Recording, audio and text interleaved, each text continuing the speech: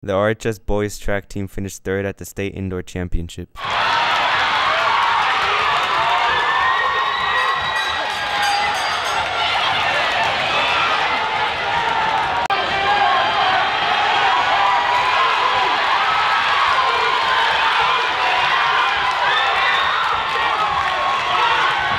So excited about that finish of the 4x4 state champs. They won that thing, 326.42, set a new school record.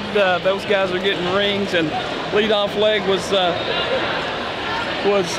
Devo. He led us off, got us in the race, and then we went to Gavin Pitts was the second leg, handed off to Lucas Bahara, and then our anchor leg was Garrett Chrisman, and all those guys ran about a 51 split. Fantastic finish. Congratulations to those guys, and what a way to end the meet.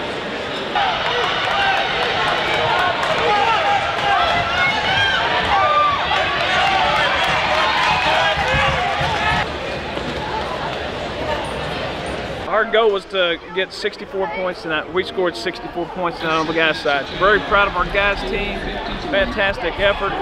And just for the ladies to win and us to get third, great way to finish.